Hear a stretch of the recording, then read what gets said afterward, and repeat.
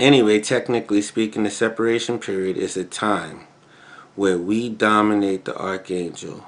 Give Eve back to God. Don't take her for ourselves. She's not our little plaything. She is not the thing that we've been imagining. We're going to do this and that and all of this. Our fantasies are going to come true through her. And no, that's not who she is. She is not this thing that, Satan one day promised you would be able to have with a woman. She's not that thing. You're not supposed to grab her and push her into that box. She's not supposed to be that. She is supposed to be God's daughter in your mind. So you're supposed to be, during the separation period, you're supposed to be fighting that impulse of trying to massage her into that little box. Now, my buddy said something very interesting. He said, how can women, the women's movement, especially the most complaining feminazi type of woman, how can they say that men in the unification movement treat their women like property if these men are being encouraged to push their wife towards God? So, especially, at the end of the separation period, when you, in your mind, have pushed your own mind to a position where your spouse belongs to God, then when you receive her at the end of the separation period, this is a totally different emotional position from which to be receiving your spouse.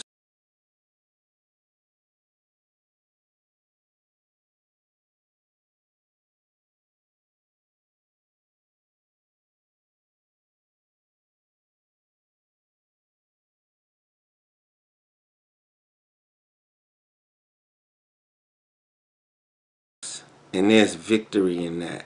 Can you imagine knowing that you are receiving God's daughter during the 3-day ceremony, as opposed to not really thinking in that way? I mean, just going through the actions and not really having emotional content. You should feel totally loved by God. If you really thought and felt that she was his daughter, and you're doing this, you're going through this 3-day ceremony with her because he said so, there is no basis for you to feel lack of love, common base, with the archangel. There was just no way.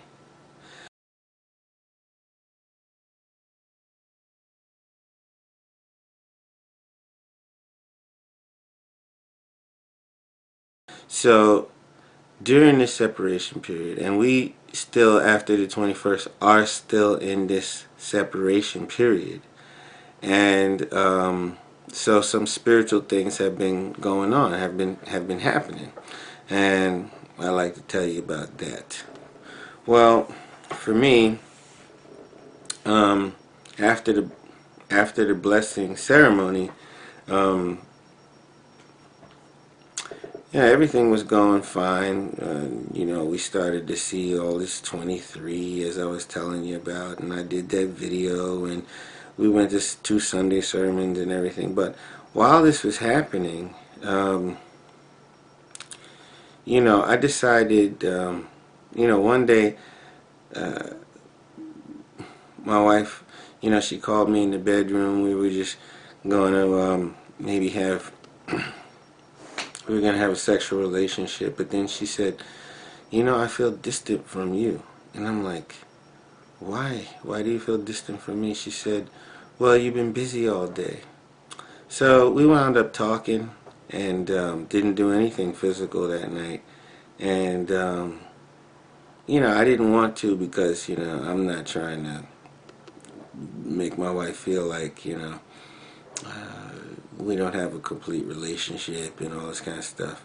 Like I don't, have an internal relationship with her, and I don't feel like having an external relationship with her if we don't have any internal relationship. So we didn't do anything, and it was a little bit frustrating, but it was understandable and no big deal.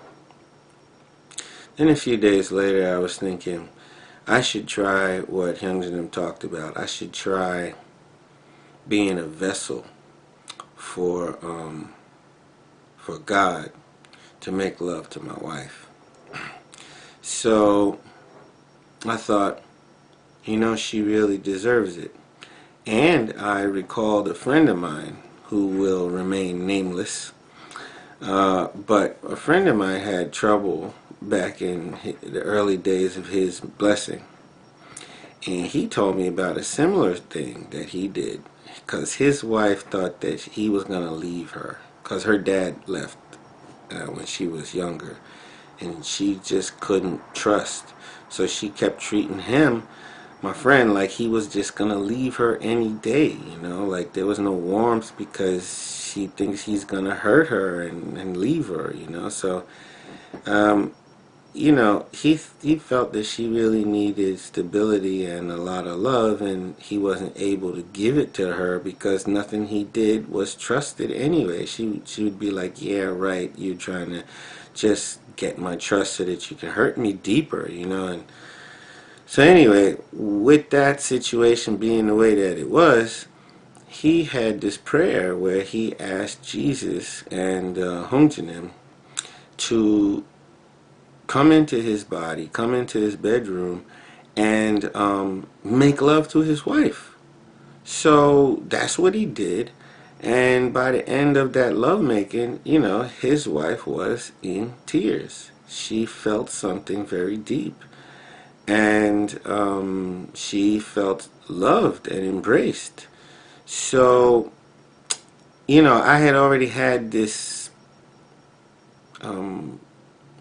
notion because my friend had shared this years ago, and he shared how this was a breakthrough for him. So when Hyung Jin Nim started talking about this, it wasn't foreign to me. But I realized it was very foreign. It's very foreign to a lot of people in our church. This idea that, as a man, I'm going to take my ego out of the way. I don't get to be the guy touching my wife. That some other entity, even God. Okay? So, this is, the type of thinking that we inherit from the ignorance of the archangel. Why? Because, and I'll explain in a second, the archangel did not see from a higher point of view the purpose of creation of Adam and Eve. And he thought from a low dimensional point of view, he thought, Eve is going to go to that guy, so that's the end of it. He gets everything.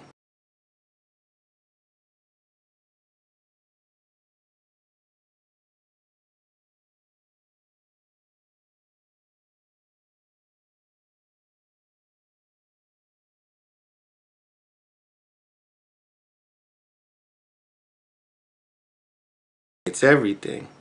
This was not God's plan, but the archangel couldn't see that. So he thought he was losing something, okay? Just like any jealous husband, if you think that somebody's going to touch your wife, you think something is being removed from you, even if it's God, even if it's Father, because you don't understand higher dimensional dynamics. And here's what the deal is. God wanted to make love to Eve. God wanted to raise up Adam, and Adam was going to be the body of God, and God was going to make love to Eve. All right? Through Adam. Now, every young man in Adam's bloodline was going to have the same experience of going back to the first love, back to that place where they get to, in a sense, be God. There is no ego here. And I remind you, last video I told you I had this realization about the holy handkerchiefs. There's no names on the holy handkerchiefs, and I believe that that's like that for a reason. We are supposed to transcend our ego. We are supposed to enter a poetic place where there is no Jamal, okay? There is no fill in the male name. He's not there. Every man is Adam. Now, look, if you're saying you've never heard anything like this, it's because of the low level of awareness that we have stayed on in this church. Okay? You and I are supposed to fulfill what's said in the Bible, that in that day, as Jesus is in the Father, we are in Jesus. He in the Father, we in Him.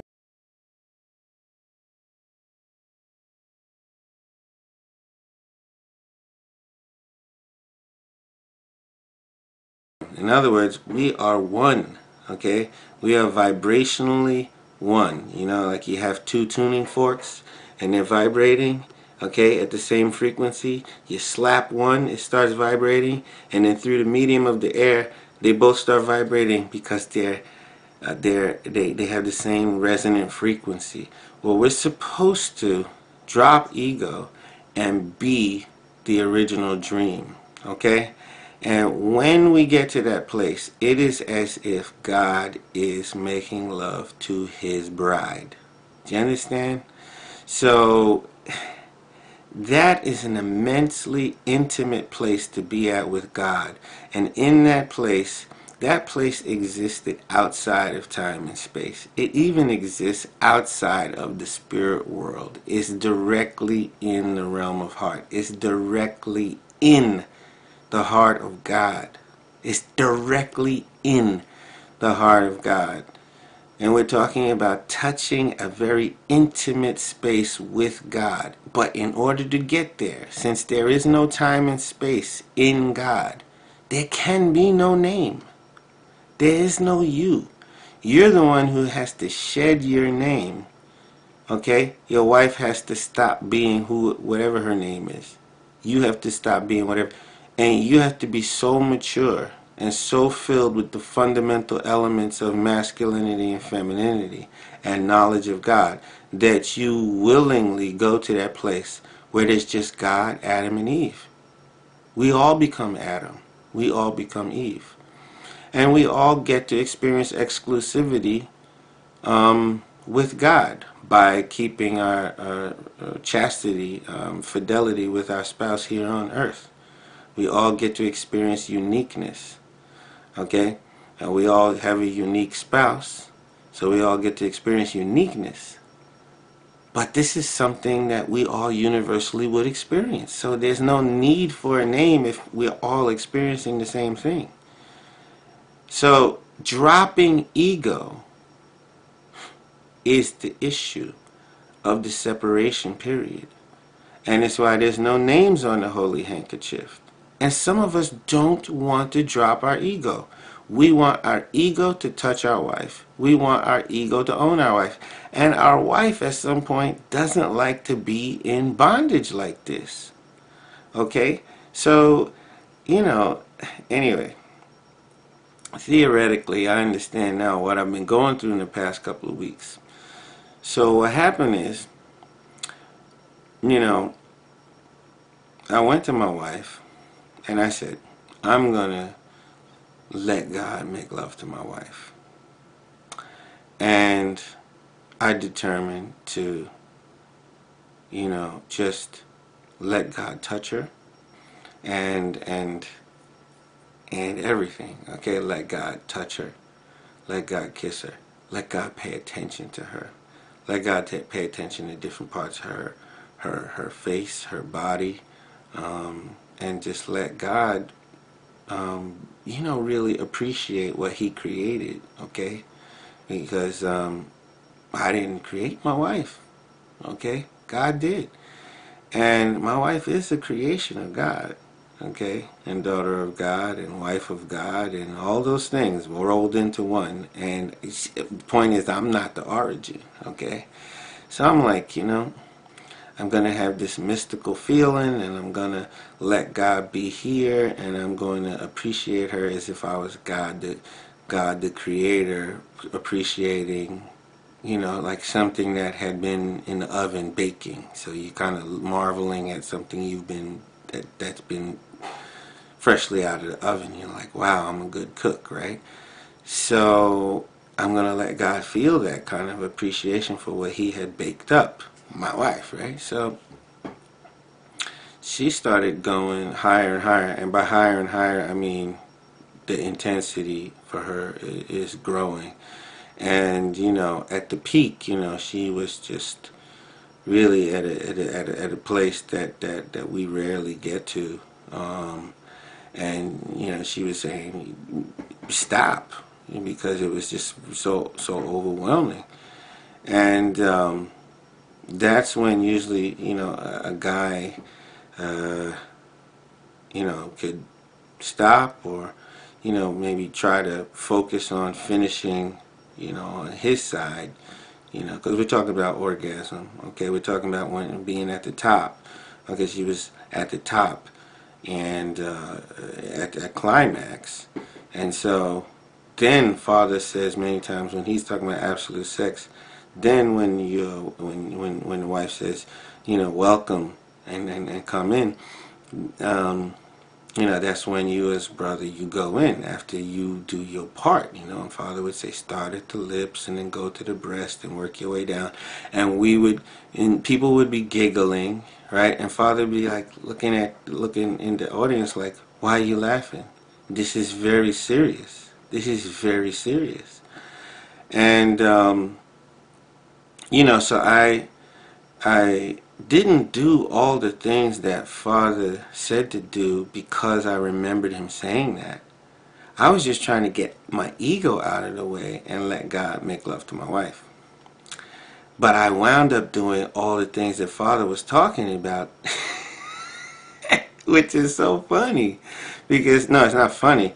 It's just so interesting that I noticed as I reflected on that evening, that night, that I wound up doing everything that Father used to tell us to do anyway, only I did it without thinking. The only thing I thought in terms of conscious thinking is get out of the way and let God be there. Okay? So she had a great time and I had a great time. And if this past Sunday service I went and I told Hyung Jin Nim, because he was talking about being the best man. And and I was like, yeah, well, I understand what that is, because you don't go in and eat the fruit for yourself if you're trying to let God be with your wife, right? You're not there eating the fruit for yourself. You're there serving God, and you're there serving your wife. You're really serving your wife because you want her to have. You don't want your immaturity and your ego to be the reason why she doesn't get what Eve deserves. You know what I'm saying? So you're trying to get your ego and your immaturity out of the way, and you're asking God to give her a more full experience than even you understand. Right? Does that make sense? So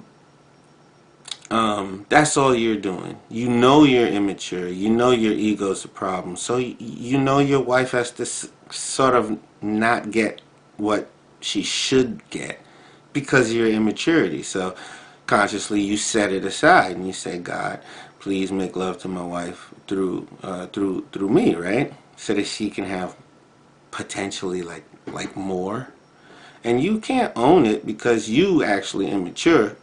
You actually, well, whatever. But anyway, so that's between God and his bride Eve, and my wife sort of stops being herself too, to be honest with you.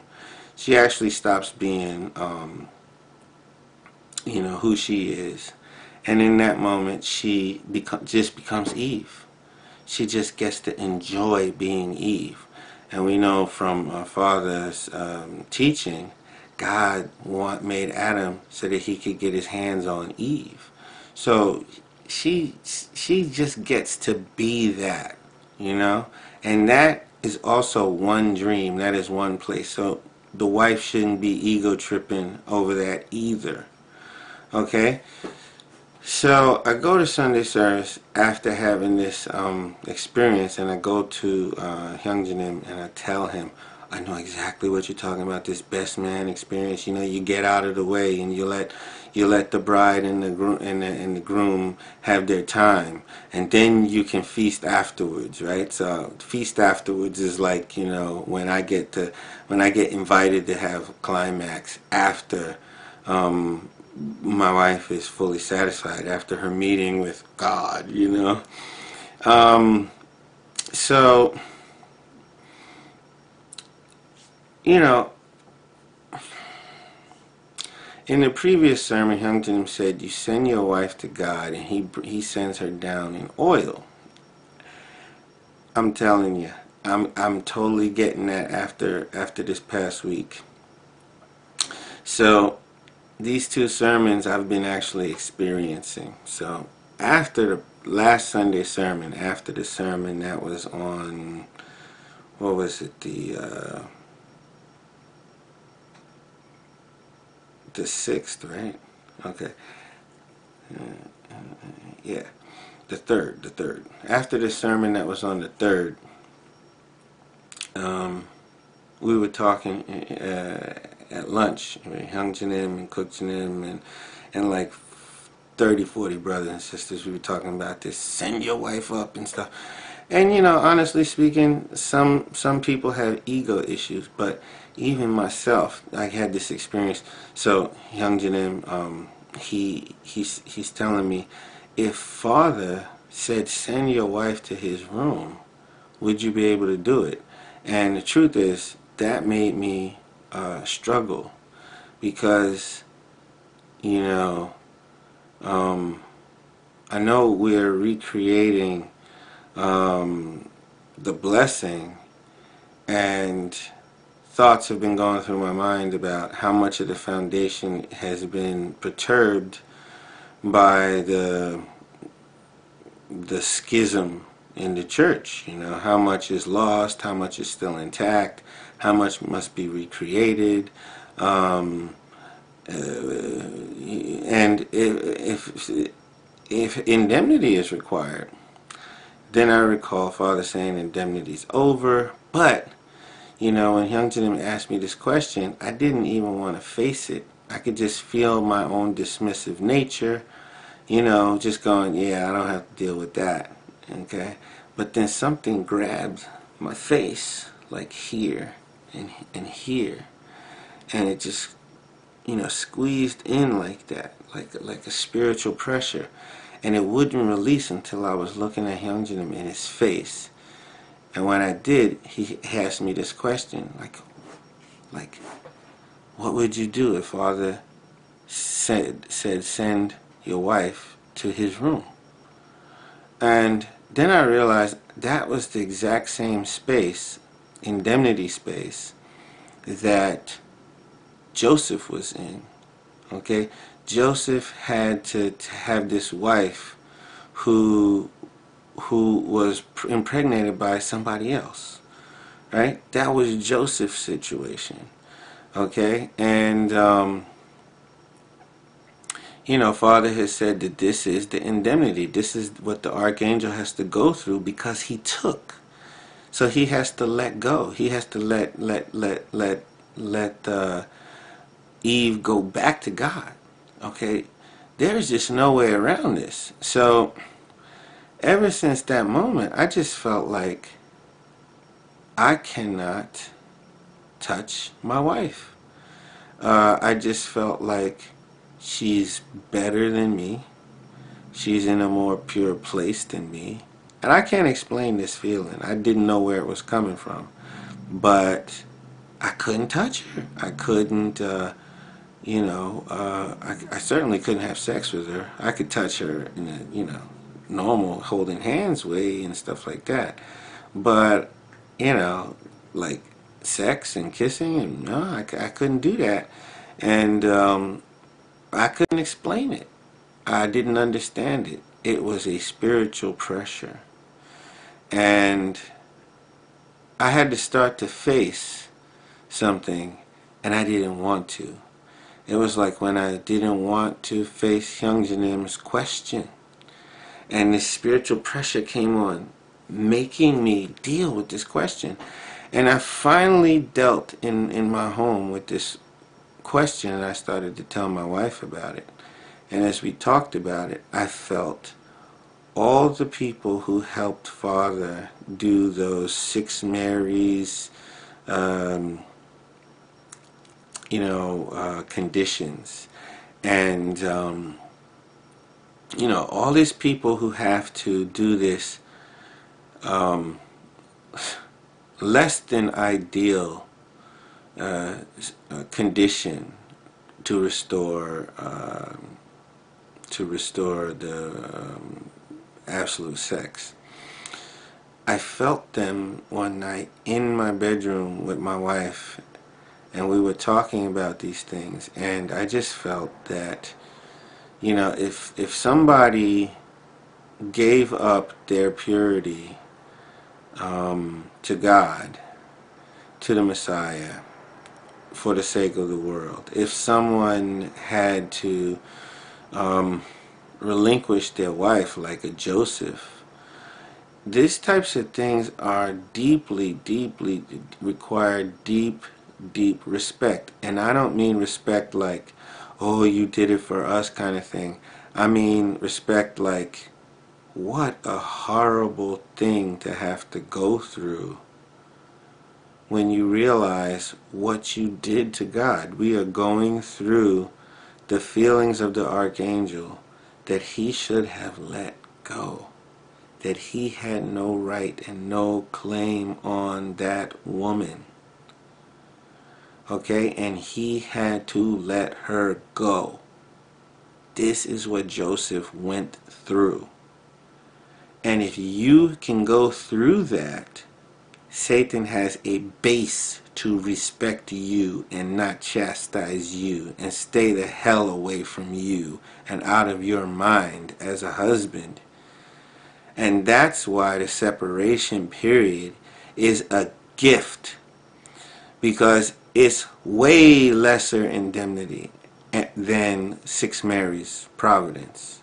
And that's what I felt like all those couples that were there in my bedroom the night my wife and I were talking about this distance that I felt. I felt like all those couples involved in those 6 Marys types of providences, Joseph and all those people, were sitting there tapping their toes looking at me like, you're weak.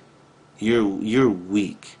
You have no idea what kind of sacrifice for the sake of the world other people had to go through, you know? And I could feel their scars. I could feel it. I mean, you're not going to do something like that and like just bounce back. It's a real offering, you know? It's not even normal.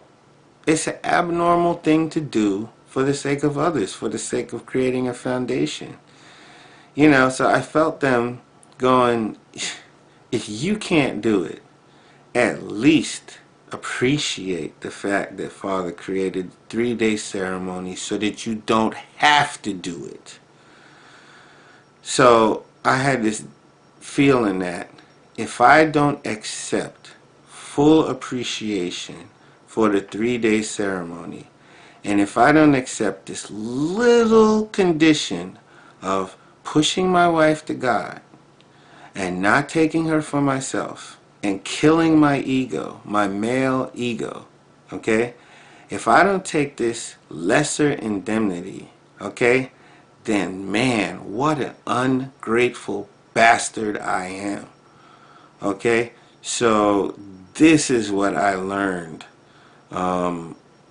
wrestling with the spirit world this week. Okay, I felt like every couple that was involved in that 6 Mary's providence, and even Joseph and all those types of figures, they were in my bedroom this week. And the big message there was, you do not want to hold on to the archangel's self-centered ego because somebody had to pay dearly to prove that they could go against that nature. And you just can't, you know, in some kind of flippant, nonchalant way blow this off. Okay? You can't. And call yourself a blessed couple? No, you can't. So the blessing was on the 21st. and we're still in that 40-day separation period. And I feel like, maybe even in a worldwide way, this topic that Hyung Jin Nim's bringing up, we're all going through something. I know couples that are going through it. I know blessed husbands who are just, they're still, the personal offense feeling of having to send your wife to somebody else. I mean, just really, that is so, what's the word, salient, you know? Just meditate on that for a little while. And that's all I did this week. Just lesser indemnity, brothers and sisters, is to just receive the reality of it. Okay? Just receive that people, for our sakes, went through these types of courses, okay, to purify. They bring us a bridge back to absolute sex, okay? And we receive a minimum condition, okay, of doing the separation period and the 3-day ceremony, okay, which is really all about restoring the archangel, okay? And I said it before, separation, you have to push Eve towards God. And 3-day ceremony, you then receive her. So it should dissolve your lack of love. The more you push her to God, the more glorious she seems like in your mind, the more holy she seems. And that's another thing that's been going on. Since I haven't been touching my wife, I'm actually loving it. Because the more we stay away from each other, the more her body is like, in my spiritual eye, she looks like, and this is no lie, she looks like a gold statue. I'm dead serious. My wife looks like a gold statue. And I was telling one of my friends tonight, I'm like, actually, it started out as some kind of a suffering, okay? Like suffering, like I missed her. But, after, 6 or 7 days or more it's been, actually I like it. And the reason why I like it is because the holier she becomes at the end of this separation, I mean, I know that there's going to be an emotional, physiological locking in of the reality that she is a tremendously precious gift. And, my buddy said like this, what woman could feel used like property after the husband and wife went through this type of process? Especially after he successfully relinquished her. I mean, there's no complaining fallen Eve gonna tell that husband, you treat me like property. It's just not gonna happen. Because he already set the condition of not grabbing at her, okay? But sending her to God. Seeing her as of God and making it real. Setting conditions to make it real. And that's what this separation period is about. So brothers and sisters, look. If you didn't ever want to deal with this content, I would just basically say, then you still kept the archangel in your heart, and he's probably done things in your life already that you don't like. Okay? So look back on your life, look at some things that you didn't like that were happening, and blame it on the archangel still being there. And so, look, this is lesser indemnity. Actually, just sitting and meditating as men on this idea of sending your wife to another guy, to God, right? Believe me, bro, that's lesser indemnity. When you compare it to having to do the 40-day separation over again, just reflecting and appreciating, lesser indemnity. When you consider what Joseph had to go through, okay, having a wife impregnated by somebody else, okay, then meditating on this idea is lesser indemnity. And when you think about 6 Marys types of events, can you imagine being married to one of these women that went through that before she met you? okay? And then she's gonna always remember the Messiah in her mind, okay? And that this actually happened for her physically. You're gonna be chopped liver after that, okay? So this is lesser indemnity. And anyway, this is the 9th, and we have 20, was it, I think 21 more days till the end of the 40-day period. So listen, thank you very much. God loves you, and I don't know if I'll do another video like this, but I'm doing it because I'm feeling pushed to do it, and thank you very much.